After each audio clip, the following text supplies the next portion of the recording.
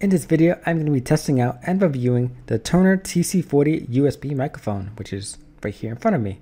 And yes, it has RGB lighting on the front and on the back. I'm going to talk about all the features of this microphone, and we're going to be doing an audio test. But first, I got to give you guys my disclaimer that this product was given to me to do a review, and this video is not sponsored. So anything good I'm going to say, it's based off of my experience. And with that out of the way, let's get started. So first off, I like that this microphone comes with everything you need right out of the box.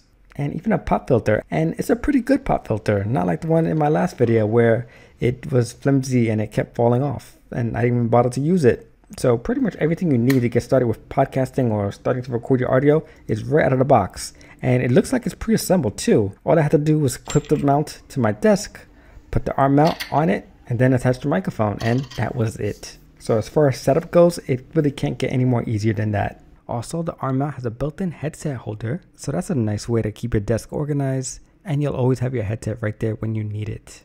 On the front of the microphone, you got your volume dial, so I can go ahead and control the volume very easily. I can go ahead and lower it down a little bit right now on the fly, and I can go ahead and put it back to the way I had it, which is about the middle. I think that sounds pretty good.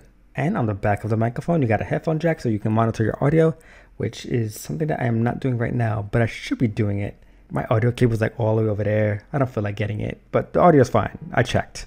I think every content creator has been in a situation where they recorded a video or they recorded some audio and they realize, oh, my audio sounds bad, or that didn't really record the way I wanted it to, and you have to go back and start over. So take advantage of that headphone jack. On the top of the microphone, you got a quick mute button. So all you got to do is just tap on it and it will mute right away. So let's say like you're across the room and you're having a quick conversation. You want to make sure your microphone is muted. You don't want to say anything when your microphone is live. So when the microphone is muted, it will turn red and you can see it. It is red, so you don't got to worry. And I don't think I mentioned it, but I'm recording with the microphone right now. That should be obvious, but just in case, I'm not wearing a lavalier microphone. I'm recording directly with this microphone. So this is how it sounds. And I'm going to go ahead and slide back just a little bit so you can hear how it sounds from a distance. This is about 2 feet-ish.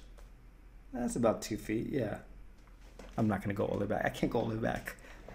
I also want to add that having the arm mount is very handy for when you're done recording or live streaming. You can easily just slide the microphone and, not have it clutter up your desk like this. And just put it to the side. And the microphone is stable. It's not wobbling. It's not moving.